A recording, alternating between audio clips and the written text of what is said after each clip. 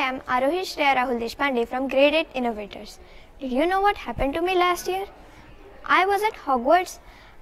It was the start of the term feast and I was sitting in the Great Hall with other first years. It was very beautifully decorated and with floating candles, 4 long tables and the most beautiful ceiling. Now, suddenly I saw a house elf under the table. I started wondering how it had come to be under the table. I was still wondering when I heard my mother's voice saying, "Wake up now, or do you want to be late for school?" Then I realized that I had been dreaming all this time. Dreams are wonderful things, aren't they? We can get lost in this world in no time. We dream of different places, things and events, and these dreams are like a beautiful fantasy. But these dreams can also turn into adventure, fiction and even nightmares at times.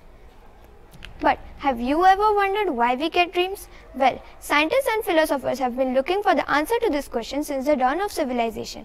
But unfortunately, they haven't found the perfect answer to this question.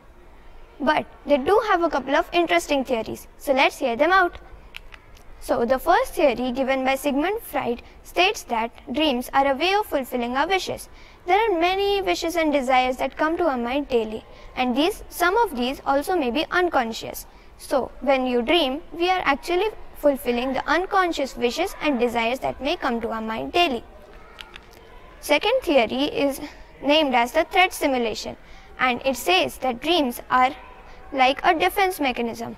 So, nightmares put you into dangerous situation, allowing us to test your fight or flight response, and it may be very helpful in our day-to-day situations.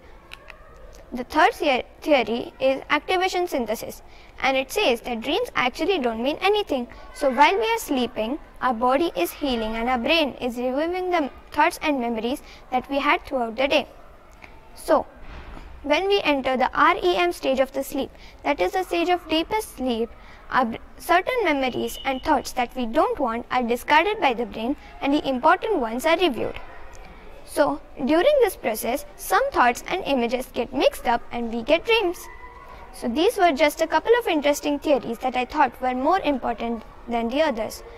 So, as technology improves our capability of understanding the human brain, there might come a day that we might discover the definitive reason of dreams.